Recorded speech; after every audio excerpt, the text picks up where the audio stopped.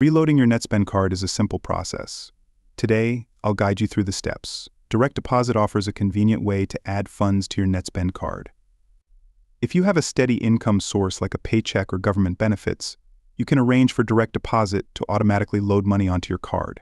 Provide your Netspend account number and routing details to your employer or benefits provider to set up direct deposit. Another method is transferring money from your linked bank account to your Netspend card. Log in to your Netspend account either online or through the mobile app, navigate to the Transfers or Add Money section, and follow the prompts to initiate a transfer from your bank account to your Netspend card. Netspend also has a network of reload locations where you can add funds in person. These locations may include retail stores, check cashing outlets, and convenience stores. Find a Netspend reload location near you, provide your card details, and submit the cash or check you wish to load onto your card. Note that some reload locations may charge a fee for this service.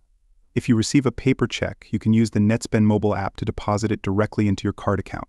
Log in to the Netspend mobile app, select the mobile check load option, and follow the instructions to capture images of the front and back of your check for deposit.